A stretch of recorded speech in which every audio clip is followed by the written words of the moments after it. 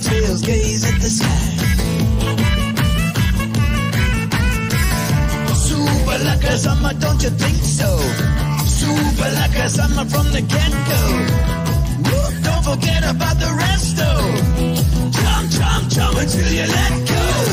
One time to take your body back. One time to sail offshore. One time to take your body back. One time to catch me at the Uncle Sand and your tippy toes running to the waterline. It's just a heat on your tummy and a oil for the shine. Super like a summer, don't you think so? Super like a summer from the get-go. Don't forget about the best though. Jump, jump, jump until you let go. One time to take your body back. One time to sail offshore. One time to take your body back. One time to meet you at the Uncle. Take your body back.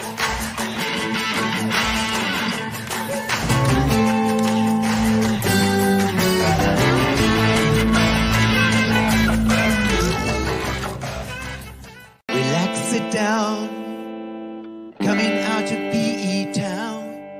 Drink, find a shot, never mind your liver. Get to Gino's spot. Gino's spot. Get to Gino's spot. Gino's spot. Have a laugh, have a giggle, and exercise your middle. Have a Gino shot.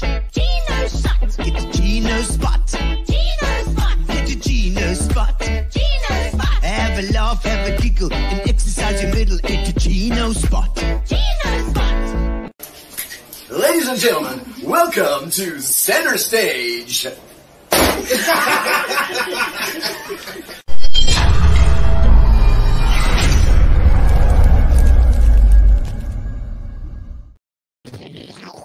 Ladies and gentlemen, welcome to Gino's Spot, Tuesday night at 6:30 every Tuesday.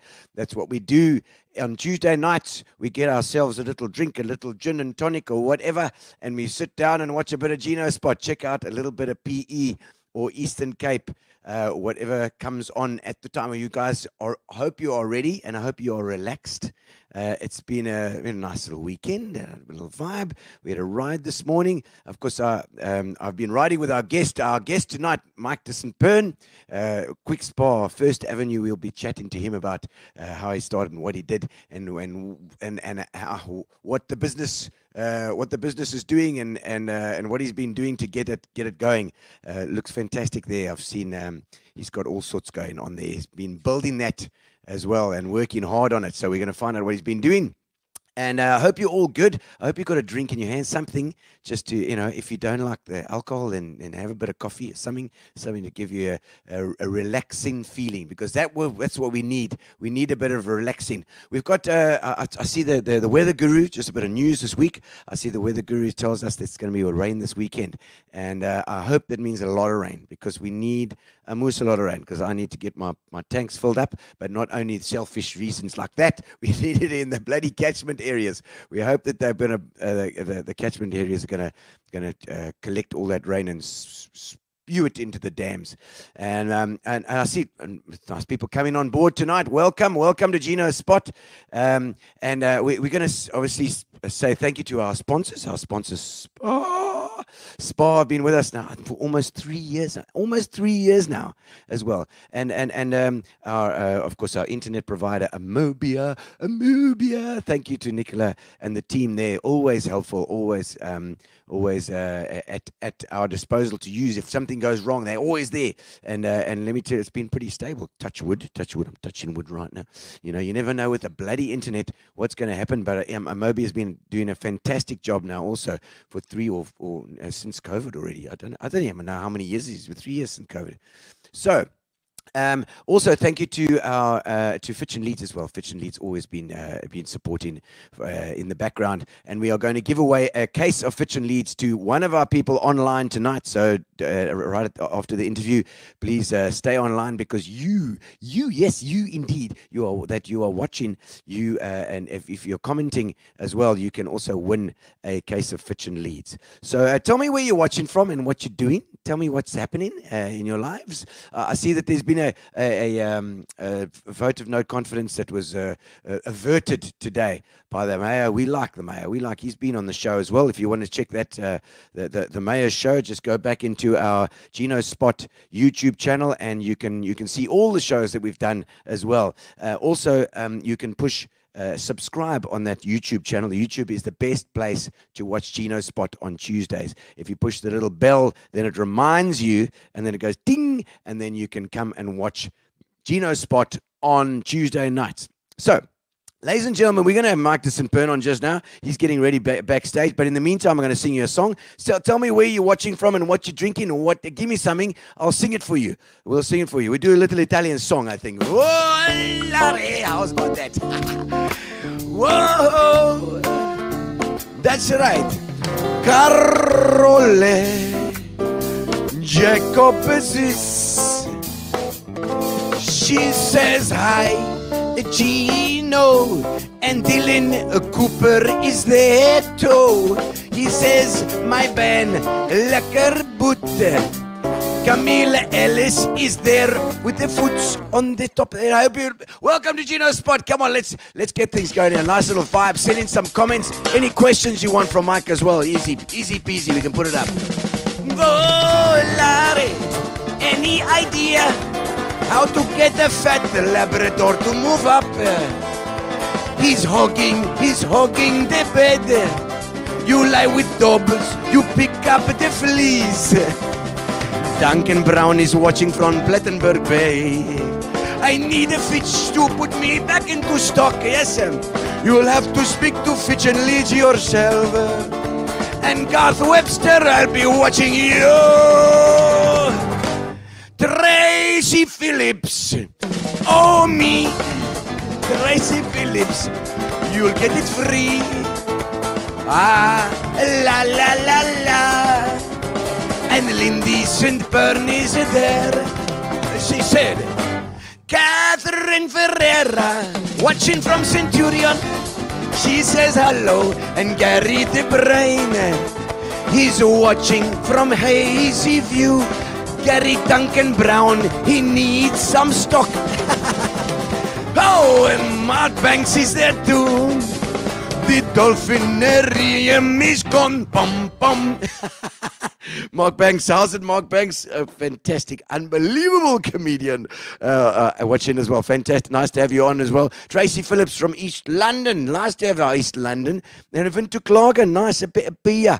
Nice bit of beer. Lindy Discipline, of course, the wife is watching, could do with a crate. Oh, really? Well, I think Mike will have to get one before he goes. The Honourable Mamafa, and that's Moloisi.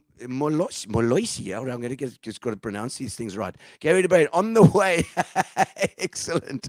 I'm glad we got some stock for you. See that? We can just hook up stock for Oaks as well while we're here. Keith Clark. Keith, we've got your punters on board here tonight. Mike and I are drinking a bit of punters because Mike needs a bit of a pick me up. He's had a bit of a hectic day, I think, today. But we'll speak to him and find out, ladies and gentlemen. It is time to bring on our special guest tonight from the Kwikspar in First Avenue Warmer, Mr. Mike de St Pern.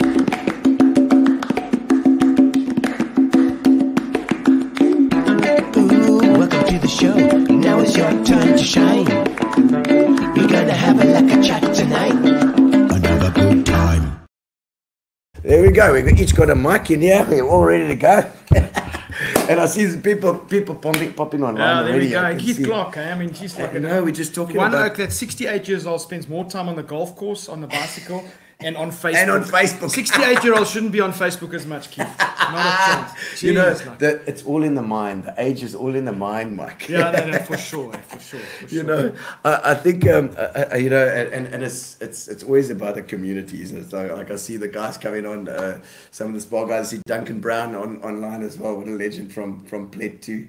The SPAR owners, I mean, I know you get together with SPAR itself, but I mean, you have a lot of the guys around. Yeah, I'm fortunate enough to know them, eh? And I mean, I was here in the Eastern Cape for 17, 18 years, so I know them very, very well. At the DC, Duncan particularly, I'm well in the DC, yeah. So I know them in a different capacity. I'm starting to learn to know them in a very different role now. Because now Mike, of course, for those who didn't know, but that Mike was working for SPAR for many years at the head office, and well, not the head office, but the Joburg office and the PE office as well, and dealing with all the SPARs. But then you've actually gone and got your own now. So you're in the retailer space now.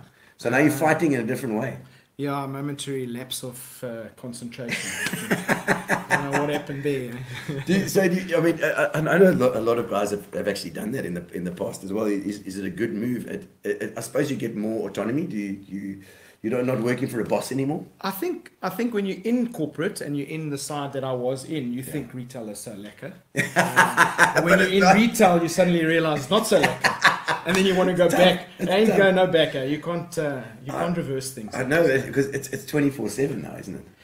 Yeah, I think, I don't think I've worked as hard. A very different kind of stress, I think. Yeah. I think before, stresses in corporate is ongoing. Every day it's stress, and you stress about different things. But when you're in your own business, you're stressing about one thing, but you're stressing about it all the time. Yeah. So you got to try and learn to actually to not worry too much about it. And I start learning to wake up. My body wakes me up at 1 o'clock in the morning because it's after 12 o'clock to check my bank balance. And for some reason or other, at 1 o'clock every morning, there's nothing in the bank anyway. Nothing changes. That's retail. I think that is. It's like because obviously you've got this huge flipping juggernaut that you've got to it's like a ship that's going through. You've got to keep on. Making sure the petrol keeps on coming, Yeah, I think it's relentless. It's ongoing. You and I speak about it all the time. And it is ongoing, but it's lots of fun. I mean, it is lots of fun. It's very different to what I'm used to. Retail, I'm used to. I've been in retail for 30 odd years, and so I'm used to the game. But it's a completely different side of retail, and I've got lots of mates that are ex-retailers and current retailers. They laugh at me because of the complaints that I make now as a retailer was what I used to have to listen to when they were retailers. I used to tell them to shut up. I know exactly. I'm just saying, Duncan Brown's probably just be very kind. Duncan's one of them. Going to be laughing. Peter Barnes is another one. Peter Barnes, yes. Somebody tag Peter Barnes in this thing. He's got to watch this tonight as well. I'm sure he's watching. I see Grant Botten there saying, "How's it too? Shop for your dop at First Avenue Tops." Grant is my biggest fan. And he comes to all of our wine tastings. And he shops at our store. We'll chat about the wine tastings just now as well. They're fantastic fun. And let's have a look at some of these comments while we're here as well. Otherwise we fall behind. Oh, look at your wife who's online as well. That's good. But I think she wants something later. There we go. Yeah, maybe you'll get lucky, my guy. Whatever. Keith Clark saying, "Mikey, calm down there, brother," he says. I'm very calm, buddy. No, he's calm. Elmarie Sampson SPAR, my favorite store. There we go. Thank you, Elmarie. Thank you. The SPAR stores certainly have got that feeling. That's why I always like the tie-in with SPAR and Gino spot because it's a community thing. I mean, you've got each SPAR has got its community that has to support it really around it. I suppose any retailer. I think very quickly I've learned to actually to get into our community. You've got to do that, and you've got to, I think, endear yourself to the people that come into your shop. Yes. And also the potential of people that aren't there yet that will still come. And that's one of the things that I did when I started there. The very first thing was to create a safe haven for the people to come and shop. And that was the first thing. So myself and our landlord, an ex-retailer, AD, we put a fence up around the property, which wasn't there before. And we just got rid of just certain elements that just created a sort of an uncomfortable feeling for our customers. Security. It's a security. When you go in there, you feel so. And even, I mean, the inside of the shop is just transformed. It's and I always find that interesting with retailers. There's so much that goes into that. So you're talking about, like, we go riding together on it's on Tuesdays and Thursdays. Well, sometimes Thursdays, but I'm a bit lazy sometimes on Thursdays. And sometimes he's a bit late. Indeed. And then where's his kit inside out? I want to say that, I don't know. We'll get to that as well when we get to the bicycles. Oh my God! Ask Mike about the rubber telephone he gave me when he was retail ops director. What is that? This is Duncan. I don't know. I don't remember that. I must be honest. I probably did do it. Did it look like a telephone, Duncan? What was that? You've got to tell me about that because I can't remember. I'm sorry, but it's possible I did. Maybe it just looked like a rubber telephone. It was probably something else. If I know Duncan Brown.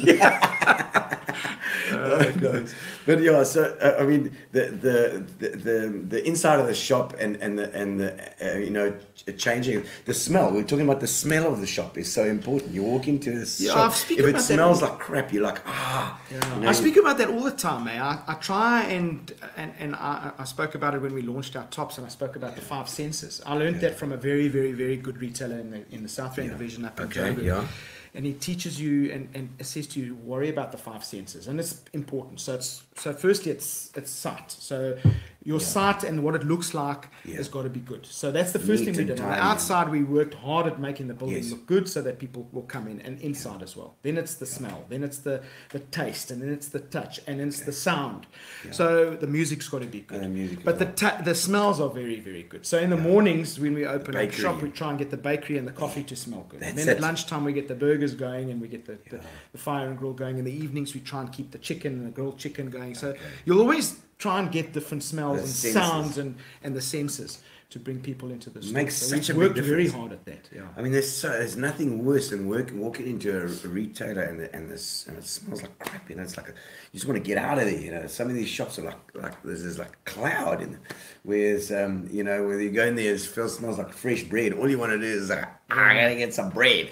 Yeah, look, I mean, one of the things that, I mean, SPAR did this. They did a survey and they said they try to get what is the most important thing that brings customers back into the stores. Yeah.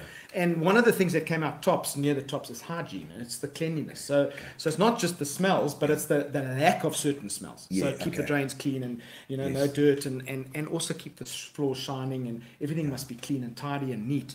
And that's what we worked on very, very hard from the very beginning. So I had like a lot of my friends and guys that I knew in this area, Marius from Kanye Cleaning, and there's a nice plug for you, Marius. Hey, Marius, here we go. But we came in, we did a deep clean, and we really start pushing that very hard. You know, but a lot of people said, "Hey, geez, did you put new floors in it?" I just, we just cleaned them, and we bought a nice machine, give them a nice scrub. And you know, so those are the little things, but it's also the lighting. So there's the sight as well. So we changed the lighting. So when we started them, we were doing our due diligence. Customers were saying, the store's so tight and it's dingy, and you know and the aisles are so narrow. I just changed the lights, and everybody seems to think that the aisles have been widened and we've expanded the store. They can see.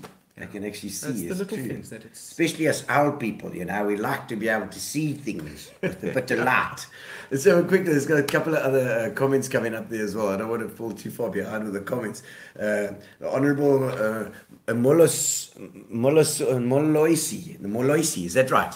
I don't know if I've got it. Honourable Moloisi. She's such a great person, always friendly to customers. The staff is so amazing. I love Kwikspar on First. It's 2 minutes drive, and I go there every day. There's your community right there. Thank you. When you're in again, come and see me. We'll chat. Yes, it looks like she's quite organised there. She looks like thanks, Dunks. Now I remember Dunks, but you know, you didn't just phone down on me once. It was a few times, but you know, in the end, you gotta have fights with her, especially if you're in the DC, they're in the reseller. Now he knows what it feels like, Dunk. You know, Camilla Ellis says, I remember when it was a new Nick's Cafe. Yeah, because you of course bought it from it was two owners in between, I think. I even remember it when it was Nick's. You know, and we've just had our 30th birthday, so the store's 30 years old. When SPAR came into the Eastern Cape 30 years ago, they opened 3 stores in Port Elizabeth. It was Nick's, old Nick's, which is the one where I am now, Hunter's Retreat, and Warmer, where Bernard Simon is. So those are the first 3 stores. So we're all 30 years old this year, same as SPAR is 30 years old. So it's actually quite a privilege. And that store and that site has been there forever, and it's iconic. It'll never go away, and that's probably one of the reasons why I invested there. You know, and keep it going, because it's not going to go away. It's a busy corner, so it works for sure. And we actually last week on the show we had I'm thinking I guess one, but it was Nick's Cafe as well. Margaret was on. Margaret was on last week, and she was involved in that Nick's story as well at the time. He was going out with him. Margie Cullen, Yes, Margie Cullen. yeah. She was involved with that next store, and I don't know if she was involved when it was a SPAR as well. I can't remember Margie Cullen. She was an amazing guest as well, incredible. And Bernard just stays up the road. Yeah, we can throw a stone on his place. I think he just is just up here. True. So did he own that SPAR from the beginning as well, or did he No. It was now called our Super Spa. Yes. And no, he bought it. She's Bernard. I don't even know. 10, 12 years ago. Someone maybe can longer. tag Bernard as well. Yeah, maybe even longer than that. So, and he's done an exceptional job there. Very it's nice. It's also a wonderful. Also, it goes in waves. You know, they redo it, and it must cost a lot of money to do that. Yeah, it depends on what you do, and if you're smart enough and you understand, you know, I mean, and you put and do the right things and put the right things in. The expensive thing is actually the physical equipment that you have to replace, and those are the things that cost money. So fridges. What's your biggest? That's the fridges. Fridges and any equipment in the back, in the bakery, in the butchery. Anything like that, just so as it goes, and as it goes, inflation grows, and the steel costs go, and this cost goes up. It just everything just inflates. It's very difficult. And load shedding and that sort of stuff as well. Have you managed to get around that? Look, I mean, we've got a generator, so fortunately we can run most of our business. You can't run your production areas. Not everybody can. Those big stoves and things. And the ovens. The ovens are the big thing. That anything that heats up. Shout out to all of our retailers out there that have got this load shedding. It's hard enough making it work, and then you got this load shedding that gets added to it. It just makes it very, very difficult. You know, when you walk, you're riding and cycling, or you're walking, or you're having a run or something, and you run past and you just hear the generator going, and I just feel so sorry for these poor bloody retailers and all these guys that are running businesses, that are trying to run a business, and they have to deal with this stuff. I spoke to one of my colleagues today, one of our retailers, and he's been in the business 27 years. He says it's never ever been as tough as what it is now, and that is added to it. You know, it's just you got to find the cost. I mean, in a normal size store, it can cost up to 120,000 rand a month on diesel costs, and your electricity doesn't go down, which is the strangest thing. It's still the same. So how does that work? You know, it's just it's unbelievably difficult for us to make things work. And to go solo on a place as big as that is just prohibitive. Look, I think some guys do, and I know Darren Forley's done a lot of work on that side of things, on the solar side, and that definitely reduces the footprint of use of electricity. But you can't necessarily run your business off solar, you know, off an inverter. It just helps saves a bit of money. Exactly. That's what we're doing. I see just a couple of things. There we go. The first SPA is Rory Norton's. There's the first SPA in Port Elizabeth dates back to the 1960s. Oh yes, that was the European. Is it the Dutch company? Huh? Look, I think what happened was with SPAR in the old days. So when we say that we started 30 years ago, it was the distribution centre started 30 years ago. So a lot of the stores that were in the Eastern Cape, and I know that there were stores in Middelburg and in the Karoo, they used to send stock up by train from the Western Cape or from the KZN. So when and then I think it fell away for a little while, and then it came back in full force in 1993, where the distribution centre came, and they came back here in force. Properly. In fact, at the time, our opposition and competition at that stage, I won't say which one, had said, we don't give you more than 6 months. And that was genuinely said to them. And 30 years later, we're still 40% market share. So, it's going so the brand is, and I think it's got a lot to do with our consumers and the people in PE. You know, they've supported the brand very, very well. But you know, you go anywhere in PE, it doesn't matter where you go, small towns, cities, most corners, you'll find a SPAR. You will. They're very community based like that. Just put that one of Rory's there. There was an interesting comment there. He said a Song supermarket in Stanley Street, which later became is it Aljo's, and finally an OK before the restaurants took over. Part of that store is currently where Milk and Bread is. It's Milk and Bread, of course. But it's lovely history, that, Rory. I mean, it's lovely to hear that, because I honestly didn't know that, you know. But I do know that SPAR, it's not like it arrived in 1993. It was around, but it was from a distribution perspective. And also a very small market share, I would imagine, at that time. I seem to remember a green, Rory, maybe you'll remember, I think it was a green logo. It wasn't, it wasn't red. And then I see, is it Mamafa? She says that she's going to pop in tomorrow as well. On the 10K voucher winner, SPAR's 30th anniversary. Look at that. Oh, my goodness. fantastic. Yes, please come and see me. Yes, Yeah, so I'd be 10K. Wonderful. I did meet you. We definitely, I Yes. remember now exactly who you are. Okay, yes. Love yes. Kwikspar, great service. So she won a 10K. It was a 10K. Just like Yeah, through the lekker. Klubber Wenene, yeah, through the... Klubber Wenene. yeah. Okay, I see. Yes. I think they're very involved with the SPAR ladies race. The ladies race is coming up soon now as well. Yes. So if you are a runner, make sure that you enter that as well. I think they're going. They've got a Klubber Wenene involved in this year as well. Only for girls, Duncan, not for you. Yeah, well, Duncan, you can dress up as a girl if you need to. Again. Yeah. You know? Oh, my word. Oh, there, Wendy says Margie had that went out with the brother. Good evening, all.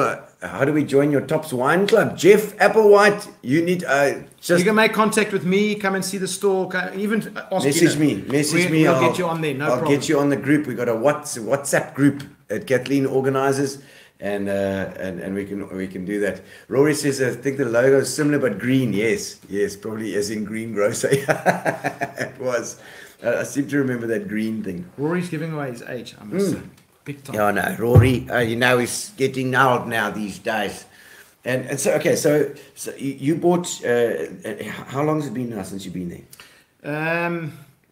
Can I do it in hours or minutes? Dude, you counted them. It's just over a year. Yeah, Really? Yeah, 13 months. 1st of April. Yeah. April Fool. That's right, because we did. I remember we did the launch. Obviously, that was after. That was the Tops launch. We revamped Oh, the the Tops, and then we launched that in October. Yeah, Because that's another whole thing. Now the Tops, and Tops is really taking off. Nationwide. Yeah, look, it's got big. I mean, I think there must be over 1,000 stores now in the country. So Tops has been a wonderful sort of add-on to our business. Obviously our competition's caught on to it, and they're doing the same thing. Yeah, yes. So it does become. But I think the initial thinking around Tops was to try and get rid of the old bottle store sort of stigma and go into a liquor store where the woman could come in and shop and feel comfortable and secure. Okay. So that's where Instead Tops, of that, that's where it's Tops, so true. I never that's thought where about it. Tops It's like, comes from. Boris store. Yeah. I gotta go to the Boris store. But I can tell you that, we talk a lot about the Kwikspar, but come and see the Tops. And we've done some amazing stuff there. Our team are fantastic. Yeah. We want to offer something that's different and special.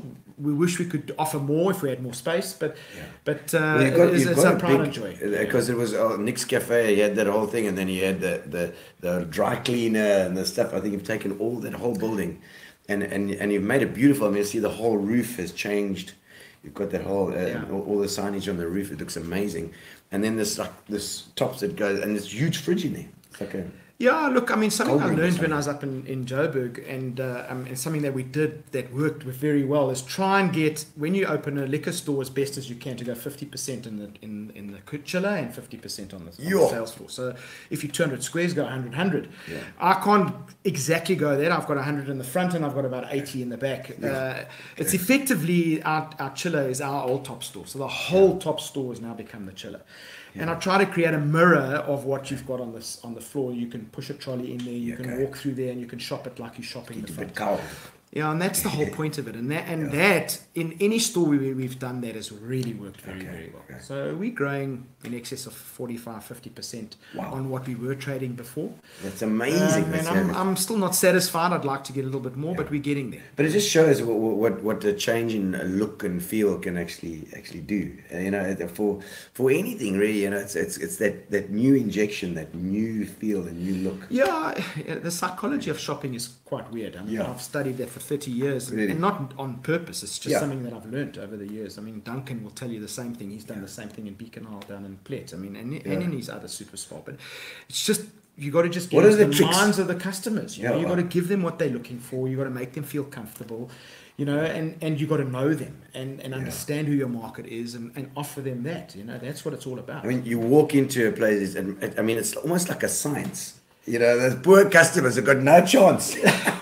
Yeah, you got to. And you got to be brave. You got to be brave about what you do, and sometimes you try something new and it doesn't work. Then you just move on and you try something else. And do you think that SPAR has didn't really get involved in the whole early anyway in the delivery story. SPAR has always been, you go to the SPAR and you go and find what you need.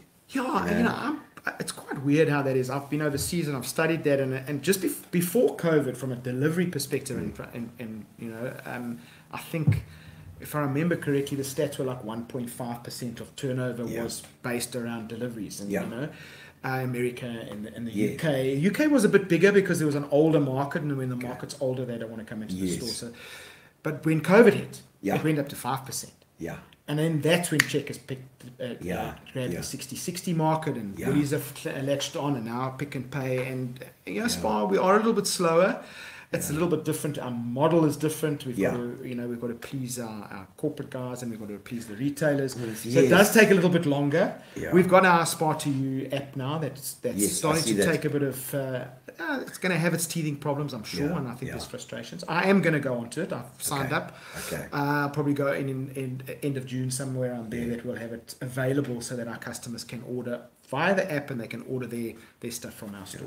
But I find it interesting because it's actually for some of the other retailers which actually own all their shops, the company that owns everything, they can easily just install something like that. You say everybody has to be a part of it, whereas SPAR has certainly still got, and it's good in so many ways, but it can be a disadvantage, like in this way, where stores are owned by the people, they're owned by old Greek families, or the Greeks or the Portuguese guys, or the retailers own their shops. Yeah, look, that's why the models worked so well.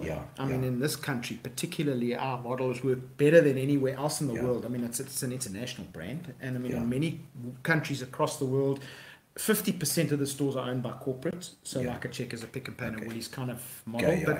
In South Africa, it's very much based around the retailer owns it, and we know our business better. We can move faster. It's one thing that I thought about when I was still in the opposition. I worked for Woolworths for 10 years.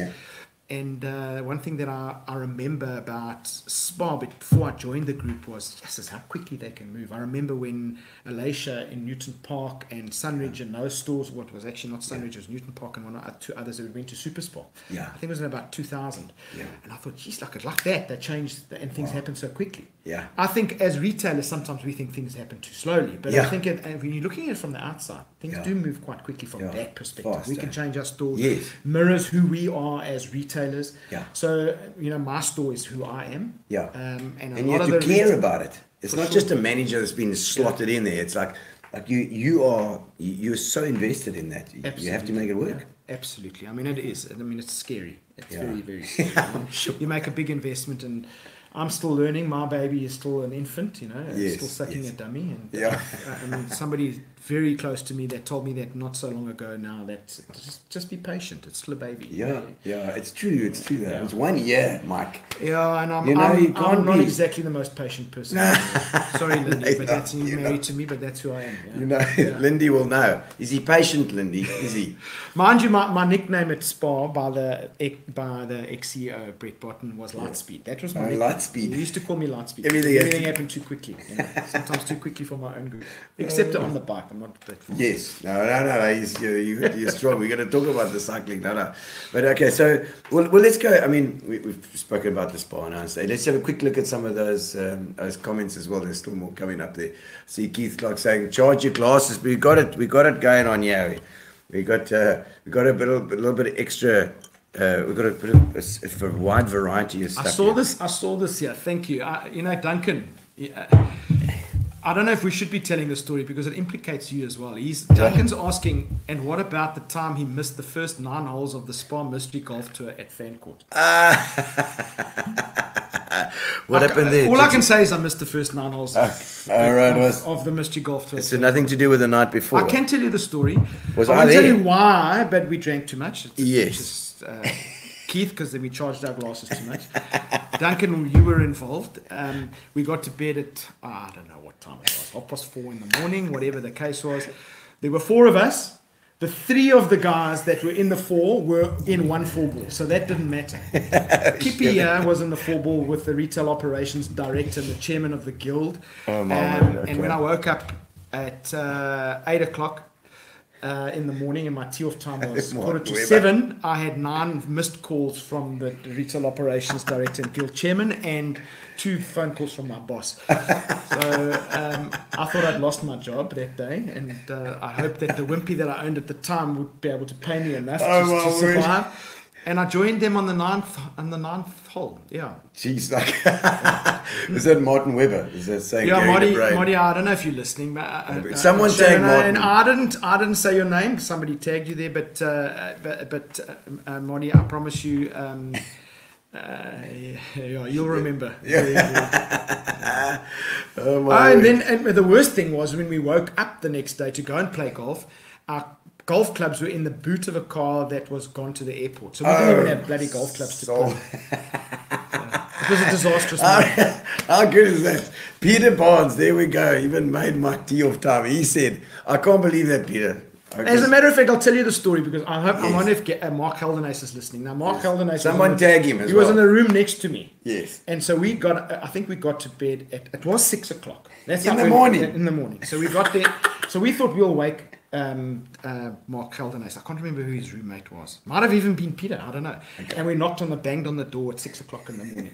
And Mark Heldenace thought I was waking him up for his tee-off time because he thought he was late.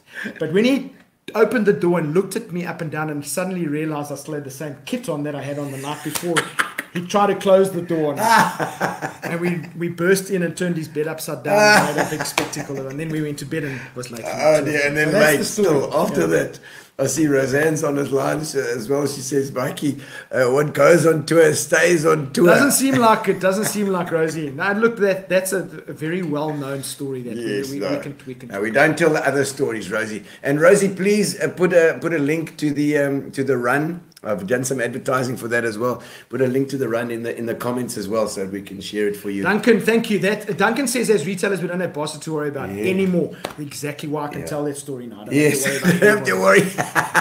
I'm my own boss. Who cares? Who was your boss at that time? Conrad Isaac. Conrad. And he was phoning me for something completely different. He didn't even know about it. Thank God. I just can't get it. Must be on the golf course. Meantime, he's still snoozing. Oh, my soul.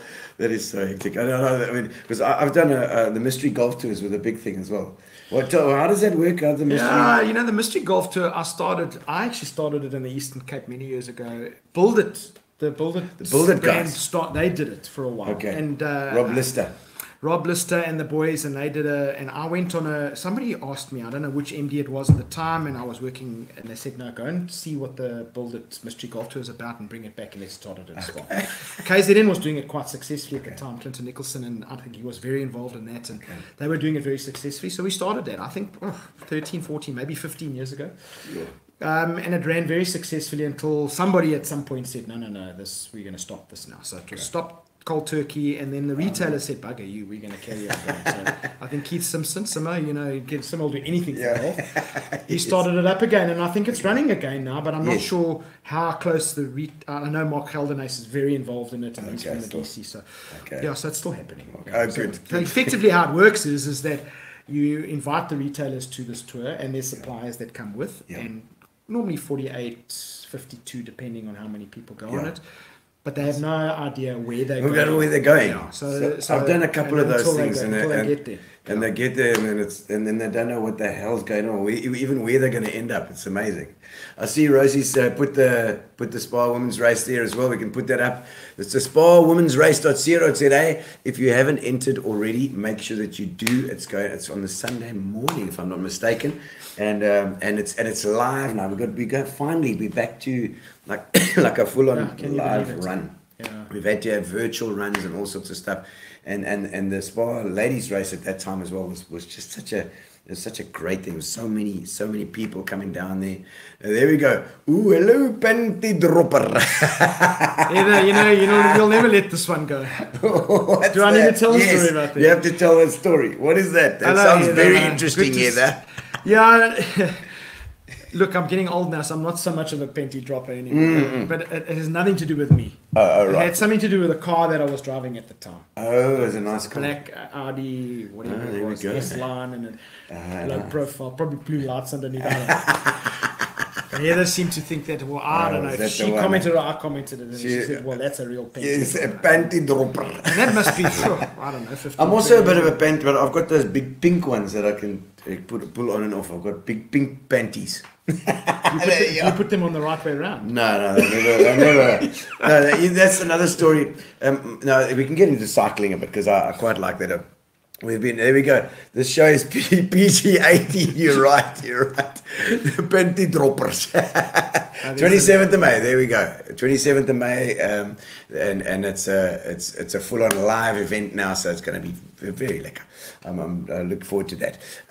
So we ride Tuesdays and Thursdays. We have a go with myself and you invited me on with a couple of your mates there, Brad and Tom, the guys, and it's been such fun, you know, for me as well to get back into a bit of exercise and going again.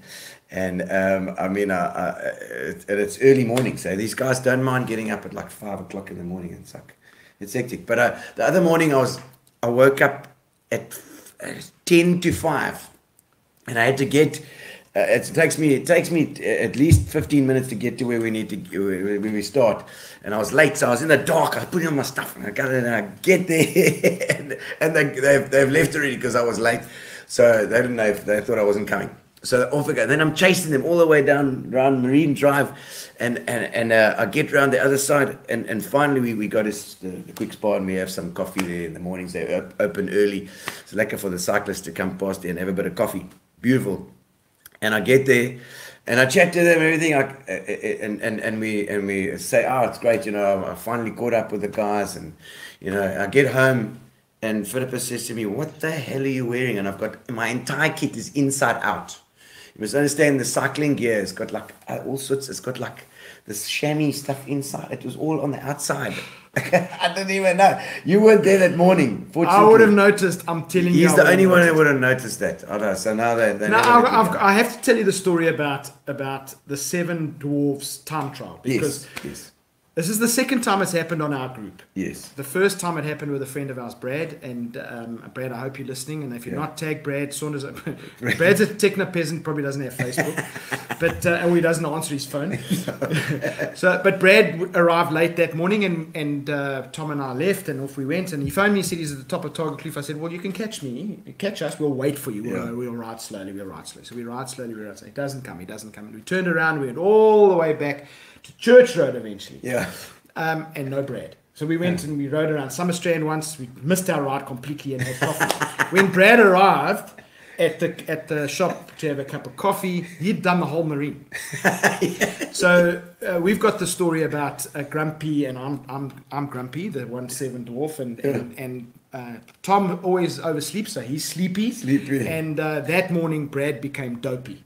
So it's the Seven Dwarfs time trial. I'll have to be happy. So we're gonna have to give Gino a name. Yeah, I'll be happy. But I think you're dopey by putting probably. But you guys need a GoPro so you can actually see what's happening on these early morning cycles.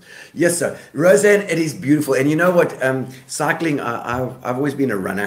And I always like scoffed at the cyclists because I was riding, and everybody's got the cars and cycling is they've always got this fight going on. And when you're cycling, you realize how close those cars come to you. You actually you can't believe that the oaks. But when you're riding in a car, you know, they always say you've got to keep that 1.5 meters. 1.5 meters. And it's so you know, you've got this it's great. It's great exercise. I'm so happy that I've started. You know, you can be a very patient man. You know, my one friend that rides with him, he's a very patient man. He's a gentleman of note. But let a car hoot at him, Jesus, he turns into a different person. I don't even think he pulls these signs out of his fingers. I don't know where they come from. I know. He can shout and scream at a lot of people. But it's beautiful in the morning, especially in the summer. You ride. We start at 5 o'clock because it's and a lot of guys, if you cycle as well, you know, you cycle in the morning because there's no traffic, because you don't want the cars. So you go around that Marine Drive, and then as you're riding around there, the sun starts to come up. It's the most beautiful sight you've ever seen. Now in the winter, it's a bit dark, you know. Yeah, there's no sun. No, there's no sun now. You get home in the dark as well. By the time it's getting light, we get to the SPAR and we're having our coffee. Yeah, that's one thing that I missed about being up in Joburg for 5 years is Yeah. that, coming back to PE, and I mean, I can say that it's something that I don't think people that that lived in PE for all their lives or been here for a long time don't realize what we've got. Oh, well, I think maybe most of us do, and the people that I know, I think do. Yeah. But we've got the most incredible place to live, to do the sport that we love, and to live securely and happy. Yeah. I mean, in Joburg, you've got to have fences around you. Yeah. You've got to live in these secure complexes. Yeah, we can still live in homes like normal can. people, and do our cycling and go out, feel safe. Yeah. It's a wonderful place to be. So good to It be is. back. I absolutely love it. And so I mean, well, let's go now into your history. So where did you come from? I was born in the Eastern Cape, believe it or not. Yeah, so I was born in a place called Lady Grey, and those of you Lady Grey? those of you that That's know a Lady first Grey, for us. It's in a farming community. There's some stigma around Lady Grey. But Oh, is it? What is I that? won't talk about that. Okay, it's the bad things. Yeah. No, not bad things. Okay. So we weren't there for very long, and then we moved to a place called Maclear. Maclear, and nogal. some of our retailers, our good retailers, come from Maclear in the Yes. area. Some wonderful people, salt of the earth people. And then we moved to a place called Matatiel, which most of you might not know, but it's the East Griqualand, and it's the bottom of Lesotho and the edge of Transkei. We grew up there for about 15 years, and then I went to boarding school in Pietermaritzburg. So I was a boarder in a school called Alexander High.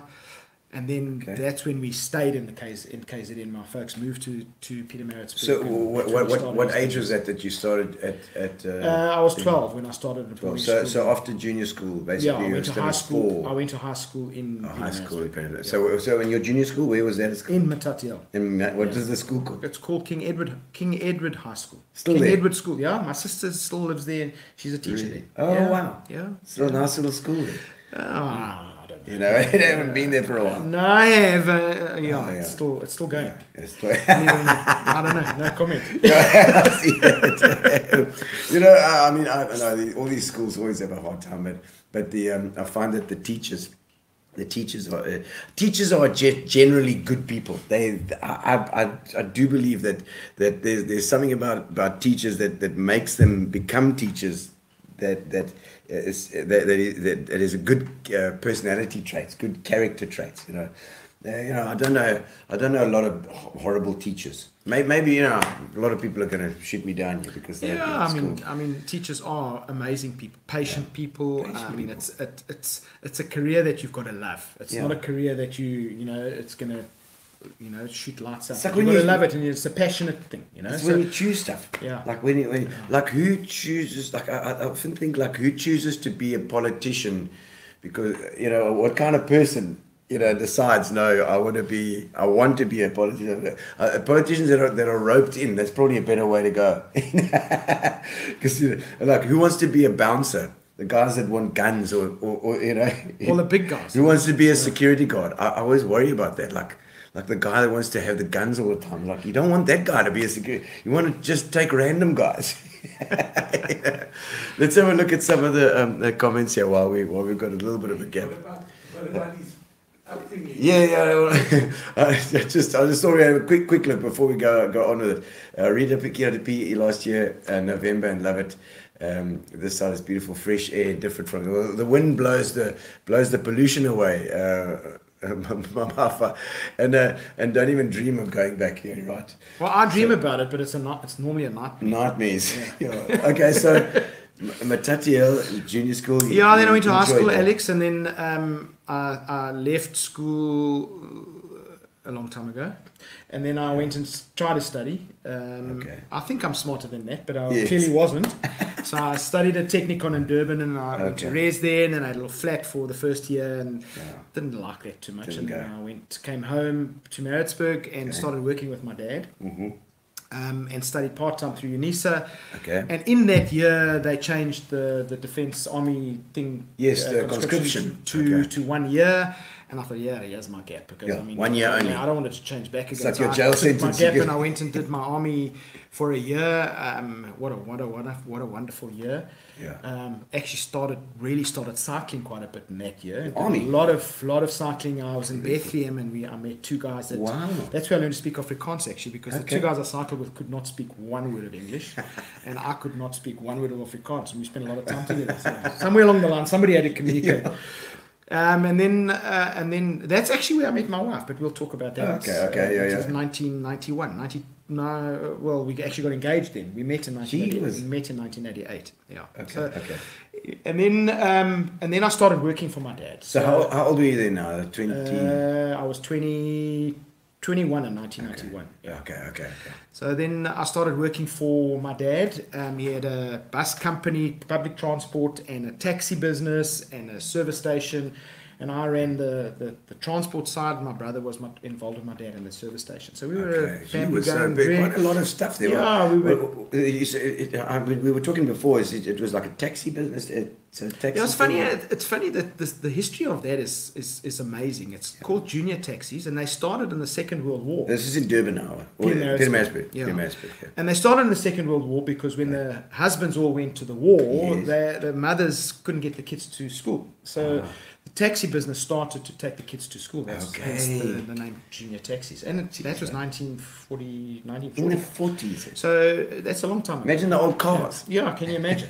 So in those Did days, you have a fleet? And then it just grew from there. And it was a fleet of about, I think there was about 10 or 12 cars at the time. Okay. All bright yellow. Like really? Bright yellow taxis. Okay. So he ran that for a while. He would plan to retire and take over that. But my dad, like me, I think, just entrepreneur, just wanted to grow, bought a service station. And then Pietermaritzburg didn't have a public transport service at all. So we started a public transport company, and I ran that. Buses, yeah. But proper, like up to the biggest buses we had weren't the 64-seaters. We had the 50-seaters, that sort of size. So we ran the public transport for quite a few years. But public transport through the 90s then. Yeah, that was early 90s, eh? Wow. 1991, 1992. Those buses were the concertina buses and those things. They used to have a company called KwaZulu Transport in those days, and it just folded. It was useless. And then we filled the gap for a while. Can't work without some kind of subsidy. And the council, we sat in many council meetings, just didn't get the subsidy. We should dissolve that part of the company. When we did that, then I went out and I looked for work, and that was in 1993 when I joined Woolworths. And since then I've been in retail. You're and you learned it. But did your dad's company put you in good stead for that Woolworths job? Yeah, I think what my dad taught me in those days was just about how to deal with people, and I mean, he's a people's person. Where did he come from as well? Where's your dad? He was in the bank. He joined the Standard Bank, and that's why we travelled so much. And he was a bookkeeper, an accountant for the Standard Bank, and then he started his own business in Matatiel, a service station, a BP service station, and he sold in those days Chevrolets. So his cars and Chevrolet. Yes. So he sold cars, and my grandfather was also in the car business. He started Key Delta in Pinetown. Wow. In those days, he was also in the car business. So we've come from that kind of industry. My younger brother was also in the car industry for many, many years. He's now with the SPAR Group as well, believe it or not. But he was. So we've always grown up in that kind of environment, entrepreneurial environment. Entrepreneurial. So it's that kind of hustling thing that has become so with COVID. It's become such a good skill to have, you know. Yeah, I think it's all about discipline, and it's about discipline and being being involved in your business. The best retailers and the best SPAR retailers, and there are so many of them that are involved directly in their business every single day. Another great retailer friend of mine said to me that he doesn't need to train his staff formally. He just needs to spend time with them, and that's the best training that they ever have. And I love that, because that is so true. You spend a day on the floor with your with your customers and your staff, especially your staff. They learn and they can teach each other so much, and it's the involvement. If you're involved in your business, it definitely does. It's like a team, you know, and with anything, they always try and drive this whole team thing, you know. It's like because it pulls people together, and it allows them to care about it, you know. I see the road Garth Webster saying the road from Matatiel to Queenstown is magnificent. I kept looking for Peter and Heidi. Peter. In my days when we used to drive that road, Garth, it was dirt road. It was a dirt road. In fact, when I was 2 years old, my mom and dad and I was in the car with them. I don't know where my brothers and sister was, but we had a very bad car accident on that road when I was 2 years old. And that was the road from Matatiel to Queenstown. Yeah. Through there's passes The pass, through yeah. Mount Fletcher and all those kind of places. Yeah. Now it's a beautiful tar road. It's probably the fastest way to get from Port Elizabeth to Cape Town. Oh, is it? If you go that route. Yeah. Okay. Yeah. No, it's lovely. I mean, Eastern Cape is just beautiful. I mean, there's so much potential, for not only for PE but for Eastern Cape. It's just amazing. Yeah, people that come here. I mean, I remember one of the DJs. I can't remember which one it was. Yeah. He said that this armpit thing. Yeah. So PE is the armpit of South Africa. Somebody put it. But so what? Let it be. Gareth Cliff. Yeah, let him say that. That's fine. Yeah, That's the best kept secret. But Yeah. I've seen people this week. Just this week, in fact, yesterday and today, that have said the complete opposite. They said, they can't believe Port Elizabeth, how clean it is. Okay, the wind blows most of the stuff. Yeah. Collect somewhere, I don't know where. But it is clean, and it is now, thank goodness, they're fixing the potholes. There's no potholes. Well, I noticed that the whole Tolga Cliff's been cleaned up, and I think the mayor's some going. amazing stuff. Yeah. He's going full taps because he wants to. I think he wants to see, wants to get that support as well, which he needs to do. So now Gary's slots on some questions here. You see that one there? He says hunting. I know it's a touchy subject, the hunting stories, and Alan Vey, was it Alan Vey that was talking about the ethical hunting,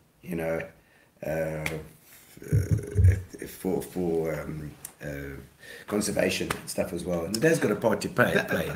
Always a part to play, because you've got to keep the numbers down. I mean, I don't know too much about that, but I can tell you that there is certain parts of it. I mean, there's no ways I'm going to be ever involved in shooting things that are like the giraffes and the lions and all that kind of stuff. That just doesn't fit me. But I enjoy the outdoors. It doesn't matter what we do.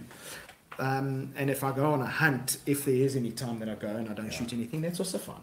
But you just listen to the grass and you're out with your mates, and I mean anywhere where you're going with a good group of people and salt of the earth people, whether you're on a hunt or whether you're on a bicycle, actually doesn't matter. But the hunting just becomes part of it, and a lot of it is about keeping the numbers right, keeping keeping. And the outdoors, a lot of guys will tell you that. The outdoors is a popular thing here in Eastern Cape, and there are a lot of places that are running purely on the hunting as well, which is keeping those places in the money, so that they can get those those American oaks coming over. I get that. I do.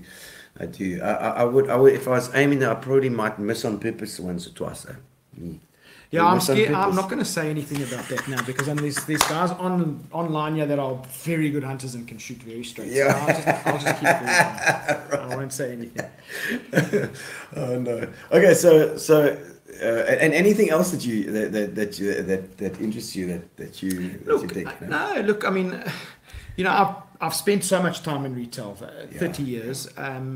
I think I know a little bit about it. I understand a little bit about what makes it work. I've had the fortunate position to have been in, where I've been part of the group and seen retailers come and go, success and failure. So when there's failure and when there's success, you've got to learn. You've got to understand what made it good and what didn't. And if you're very clever and you're smart and you put those into practice, then you will make a good go of your own business. It's never really been something that I'd planned. I must be honest with you. I've always wanted to be an entrepreneur. It's in my blood.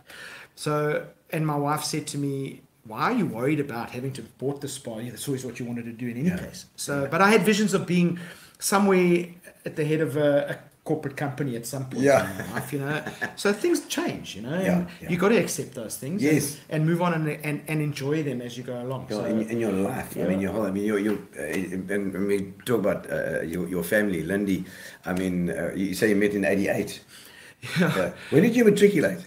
87. 87. Okay. Yeah, we actually probably did meet somewhere along the line before that. Okay. There's lots of stories about how. She in Durban. Peter Maritzburg Girls High, and we met. I saw her in a nightclub, and she was at a distance. I was with a very old school friend of mine, and I said to him, "Do you know that girl?" He said, "Yes, she was at junior school with me." I said, "Do you know that girl there? I'm going to marry her."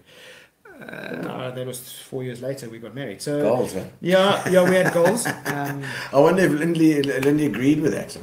What was your I take phoned on her that? not so long after that, and I said, "Do you remember meeting me?" She couldn't remember who She I couldn't was. remember She went through all these names of all these people, and I thought, "Oh my god, I got no chance here." I mean, she's got all these men running after her. Oh, really? Anyway, but hopefully I swept her off her feet. And Yes. 31 years later, Wow. we're still married. Yeah. And so you married, so you married then 1992. 92. Gee whiz. Yeah. So and then your children.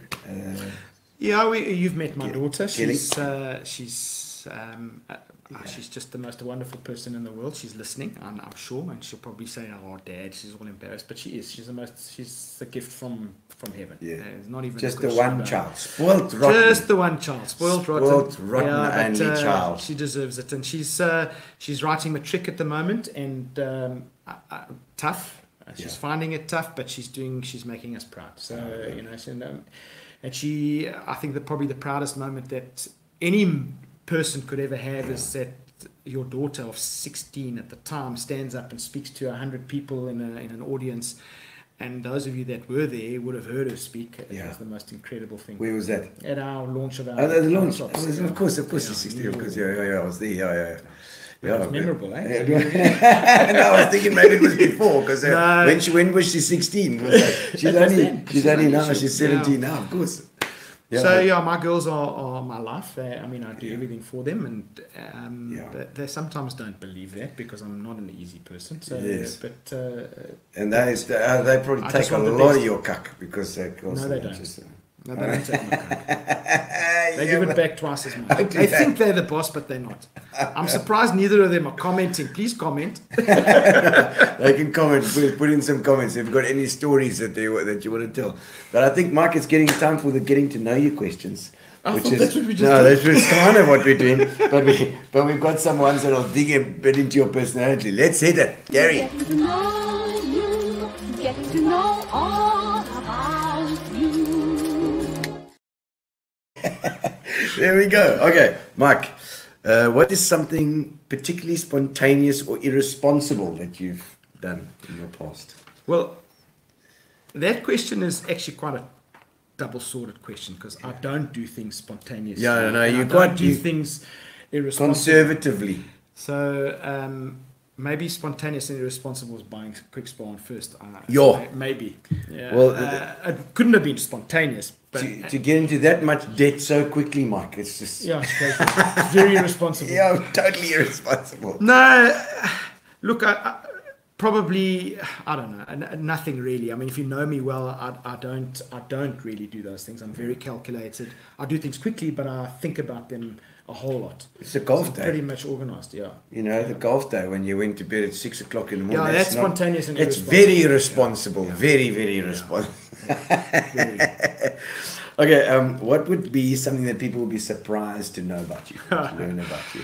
Yeah, I'm a softie, Is my dogs and my animals are like, there you go. Something that's just amazing for me. Oh, speak to Camilla Ellis. She's online now. She's animals or everything as well. Yeah, and I just love my dogs. We've got 3, and sometimes when people aren't watching, they'll see some crazy things that I'll do with them. But I talk to them, they talk back. Yes. So people don't really, not many people, my close friends do, and they mean a lot to me. So that's, I suppose, something surprising. I'm a bit of a softie when it comes to specifically animals and dogs in particular. There's just something about them. Well, Alicia's going to love that. Somebody tag Alicia as well because she loves that stuff with dogs. But it's amazing. Like dogs are. They are genetically over the last millennium or whatever, a couple of millenniums, they've developed and been bred into manipulating humans. Oh, no, flat out. I mean, all 3 sleep in the bed with us. I mean, as much as they make us uncomfortable, they're there. Well, you're one of those guys that said that dogs will never sleep on my bed. No, I've never said that. No. I was one of those guys. I was like, I'll never have a dog sleeping on my bed. Both dogs, we bug it. There's no ways. The most physically painful thing that you've ever experienced? Oh, God, it's happened not so long ago. Yes. We'll have to tell the story. Yes. I slipped in the bathroom about 3 weeks ago. It's just physically the most painful thing. I broke my toe, I broke my foot. I'm still suffering with back problems. I hit my head on the toilet and broke the clips off the toilet seat. Mike, 4 o'clock in the morning. You've got to be more responsible. It must have been a horrific sight. I mean, if anybody saw that. And well, certainly your wife didn't see that. Visions. No. I heard Lindy said that she was sleeping through everything. She thought it was the dogs. she's a deep sleeper. Yeah. I'm the big boss. There we go. And you didn't even hear him falling. He was in his hour of need. He was there. And where were you, Lindy? Where were you? Camilla Ellis says the dogs talk back there. She says they talk back to you. Do they really? Now? Absolutely. You guys are fooling yourselves. Okay. The hardest that you've ever worked? I can't say now, because now I work with my head, and that is difficult and hard. But I think the hardest I've ever worked really is probably the 5 years I was in the Joburg region, and I worked very hard there. And that's just a different type of. It's just, I think during the 2 years of COVID was probably the time that took a lot out of most people. In a business where we're involved in relationships and people, and in the region I was in South Rand, we had stores 1,500 kilometers away, and those people are lonely. And I now realize South Rand's the biggest DC in the whole country, as far as I know. It's only based in Gauteng, but it's just covers just about every province, which is funny enough. So I think during that period of time, it was tough, and I don't think I've ever worked that hard. It was long hours and stressful. So that's probably when it was. Okay, the most nervous that you've ever been? I think when I bought the Kwikspar. Oh, really? I was like, oh, God. But let's not go into that too much. But I think the next time was when I stood on the start line of the Ironman on the beach. That was probably the most nervous I've been. Really? And what made it even better for me, and I've got to tell the story because it's important, it fits into your story, is that myself and a friend of mine, Stephen Schaefer, we were standing on the beach doing the Ironman together, and we looked in front of us, and the guy standing in front of us had his wetsuit on inside out. Now, those of you, and a lot of you have done that before, and a lot of you have put a wetsuit on. It's hard enough putting it on the right way around. Try and put a wetsuit on inside out. He managed it, this guy. Just before we started, and it just relaxed everybody. Everybody in the group, we got him. We all helped him, took his wetsuit off and put it back on again, and then the gun went off. Jeez, I can't believe it. We got 5 minutes, you're going to do it. But probably then was one of the most nervous times. Yeah, because you got this whole day of stuff coming. Did you full Ironman, half Ironman? No, that was the full. Yeah. Full one? Yeah. Yes, sir. Well done. Yeah, you're not allowed to talk. You're not supposed to talk about it. They say there's a rule. Fight Club. The rule is that if 2 years after you've done Ironman, you're not allowed to talk about it. So it's like Fight Club. Let's not talk about it. Don't talk about Fight Club. Okay. Luckiest thing that's ever happened to you? A soppy, but probably my family. Your wife. My wife and my daughter. Yeah. Lucky to get her and to have them both is very lucky. Every day, very lucky. Soppy, but that's the truth. But and a relationship like that is also something that you have to work on all the time. I think I don't know if it's lucky with the relationship. I believe that anybody can be with anybody as long as you're willing to give of yourself. Absolutely. I think they work harder than I do. Yeah, maybe they do. I think they do. Because I'm more difficult.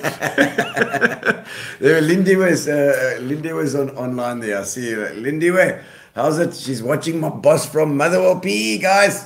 Hello, Lindy. How are you? Lovely. So your staff. Yeah. You got a good staff there. Wonderful people, all of them.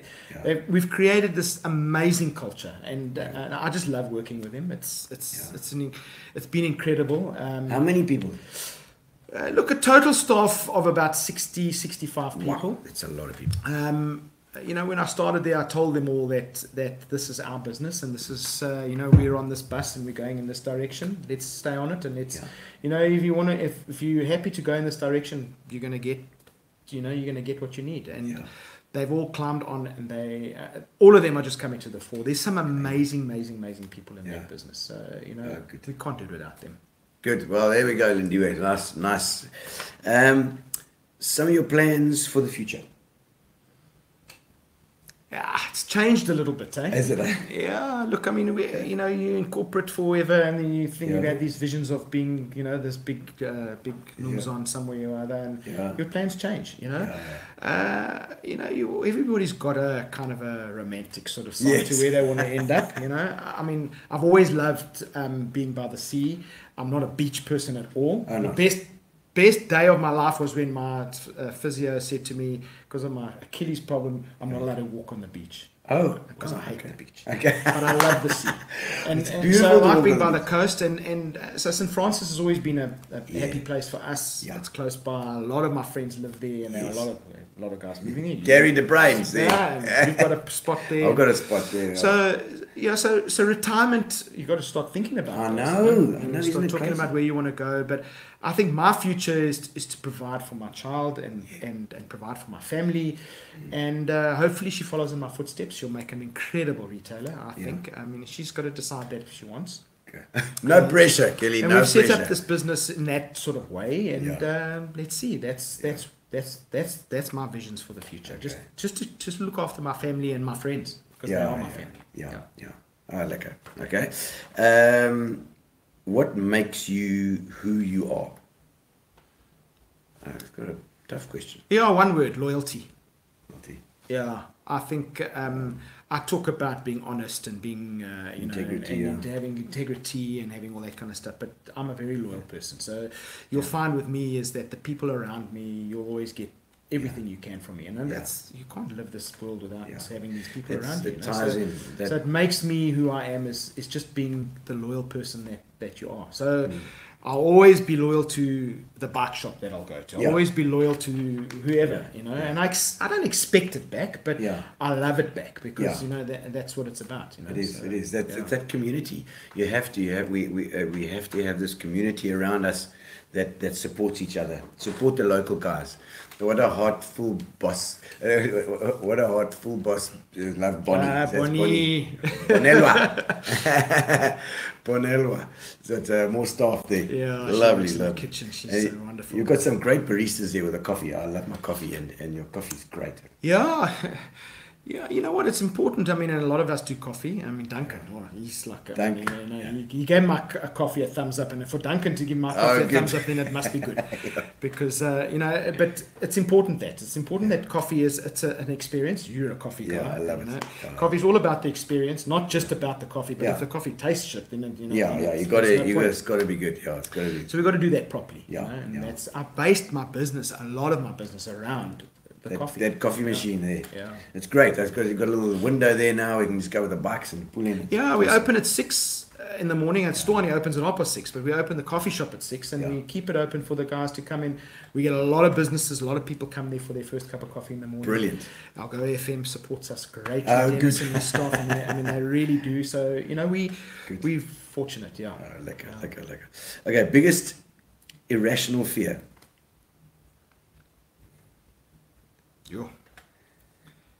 Running out of money. It's irrational. That's quite a rational fear.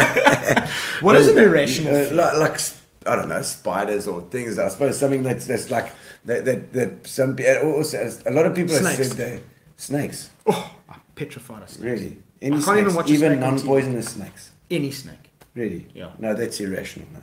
Yeah. We need to speak to Mark Marshall. I cannot stand him. And funny enough, the other day we had a customer that bought a bag of wood, and he comes out and he puts it in the car, and as he puts the bag in the car, he looks inside. There's a live snake inside the bag of wood in the plastic. Oh my God! So he comes and he says, "There's a snake in my bag." I said, "Don't bring it near me. I don't care who you think. Just take it somewhere else." Okay, another bag. And we got Mark there, and he came in, and we thought it was a cobra because it looked like that. But any snake to me looks like a bloody cobra. Yeah. And it was, I don't know, it was a harmless thing, but it was still a live snake in a bag. Oh my goodness! Couldn't believe it. Yeah, firewood. I suppose that's a chance to take. Anything like that ever happened? Any crazy stories about the shops? I mean, customers. I mean, nah, you've asked me this question, and I can tell you a joke about it. About a shop. What? It's this old lady comes into the shop, and she's insisting on buying a half a pawpaw. Yeah. So she goes to the manager and she says, I want a half a porpoise. So the guy says, sorry, ma'am, we only sell whole porpoise. We don't sell half porpoise. Yes. So she says, but you don't understand. I'm old. I'm on my own. I live on my own. I only want half a porpoise. He says, I'm sorry, ma'am. We don't sell half porpoise. Only sell whole porpoise.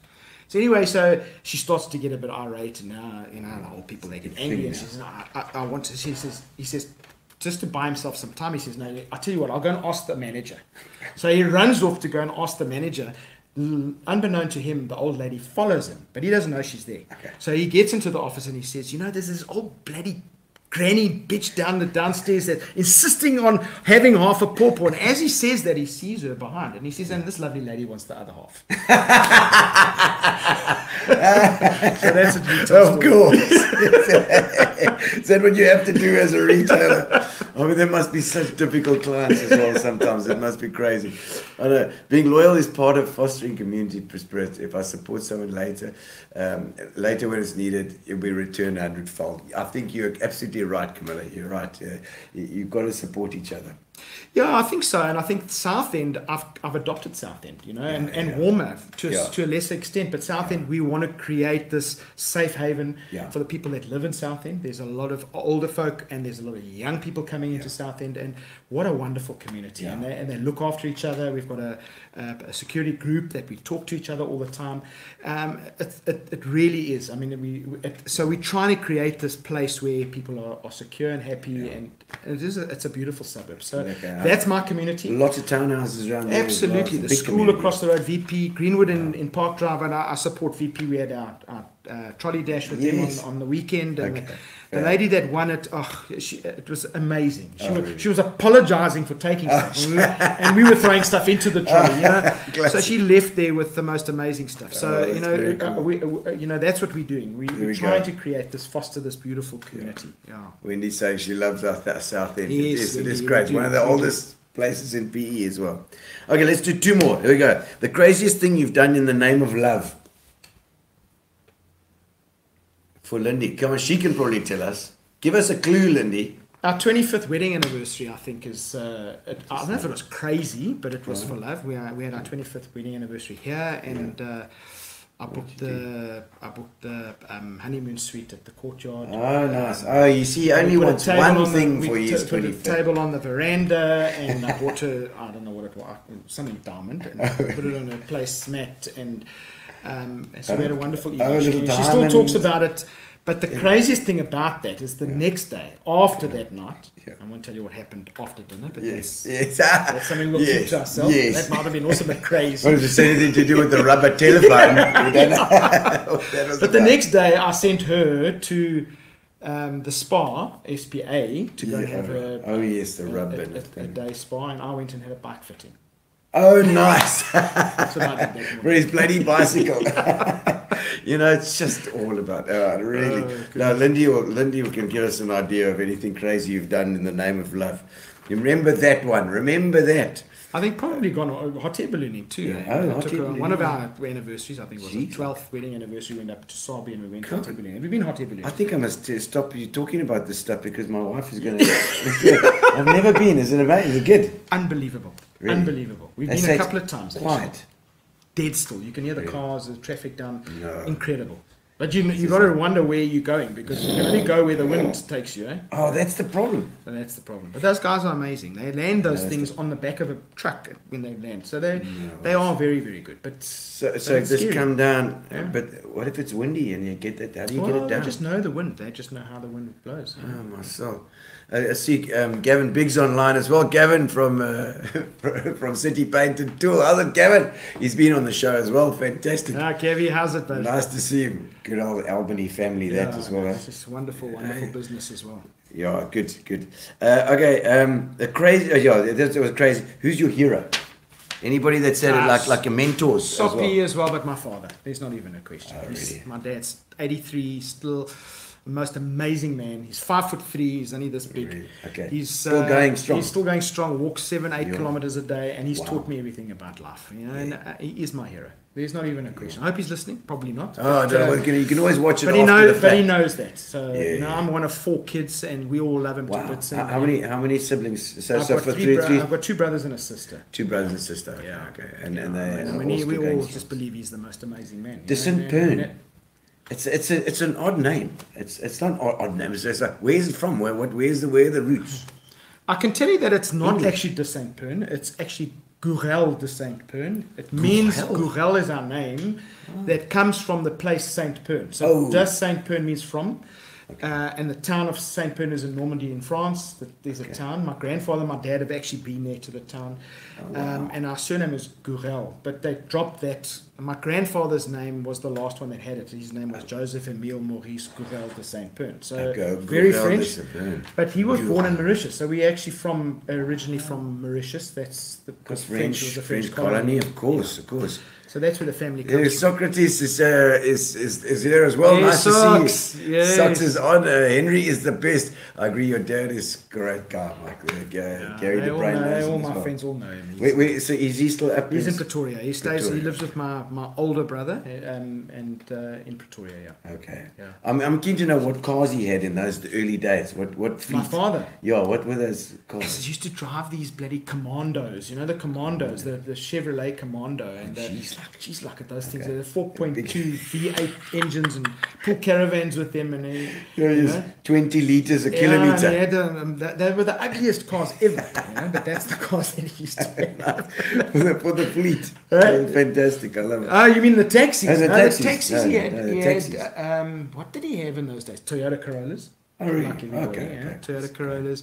And I think then he moved on a little bit to the Opel Cadets. Oh, the T-cars. The T-cars. Yes. That was my first car. It was a bright yellow T-car was my first car. Magic. It came off fleet. 1300.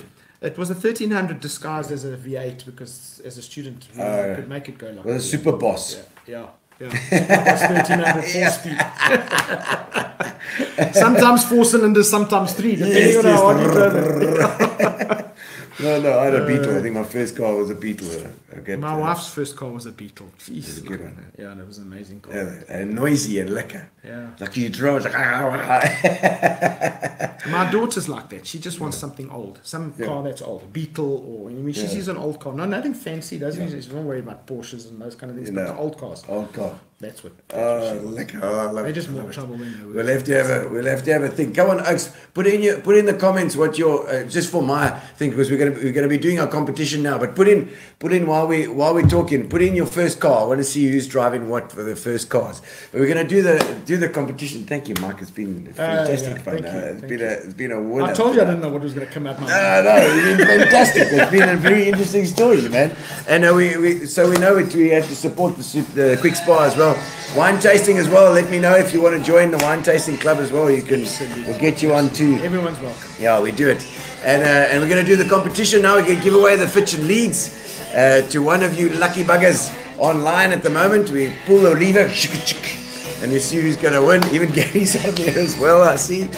Who we got? Is it Gavin? Is it Mark Banks? Mark Banks, we're going to send it to you. So Wendy will get hold of you and organise that to be sent to you. The Fitch and Leeds guys have been kind enough to give a case of Fitch and Leeds to every night to a winner. There we go. Some of the cars. The Beetle, Mark Hildenhuis. He's got a Beetle. Marky. And a 78 Golf 1100. Yes, like that's a hell of a thing.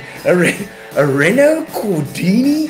That sounds like Garth. That's giving away your age. Nobody knows anything. I don't even know what I'm going to look that up, Garth. It's a 68 Beetle budget bike. Mine was a 63, Jeff. No! By Italiano! A Datsun 1400Y SDX. Excellent, man. I love it. I love these things of the car. I see my first was a Mercedes Benz. Oh my goodness. Good Lord. Mama, that's a hell of a car. A Morris Minor. Everybody used to do those, the Morris Minors. Before you were born, the two nippers. I love it. Thanks, guys. What a lovely evening. It's been fantastic fun, Mike. Thank you to SPAR, and thank you to Fitch and Leeds for our prize, and thank you to Amobia, of course, for helping us out. We'll see you next Tuesday. I've got the lady from Big Time Taverna. Of course, we've got next week we're going to be in St Francis, and we're chatting to the guys there. Melina's on from St Francis, and we're Tsotsopolis. And we're going to be chatting to her next week, so don't miss it. Lekker, we'll see you then. Thanks, Mike. Fantastic, bye. So? Oh, there's some more green 1979 1979 Chevette. Remember the Chevette. Chevette? Gary Saunders my says a dad had a Monza. Chevette. Morris 1109. Good Lord, I don't know, whatever. A Monza. Those last forever, those cars. 1100. Big punting, we will do. Thanks, Keith. Casey. Relax, sit down. Coming out of PE town. Drink, find a shot. Never mind your liver, get to Gino's spot. Gino spot. Get to Gino's spot. Gino spot. Have a laugh, have a giggle, and exercise your middle. Have a Gino shot. Gino shot. Get to Gino's spot. Gino spot. Get to Gino's spot. Gino spot. Have a laugh, have a giggle, and exercise your middle.